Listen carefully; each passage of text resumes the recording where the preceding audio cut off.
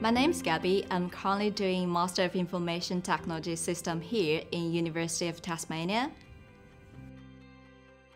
I always basically spent all my life in China, so I was thinking maybe it's fun to go out, explore the world. I didn't expect to go to Australia at first, but then I realized that it's not too far from China, and plus it's also like in the Asia Pacific, so that's why I chose to come here to Australia.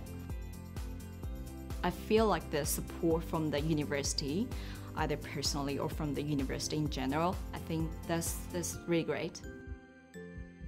So I think what else I can do with my degree. So now I have the accounting background, because maybe it's good to have some kind of IT background to complement my accounting background, so that I can go more into the career pathway that I want to pursue. Say it's the business analyst, like that kind of. I think it's pretty cool.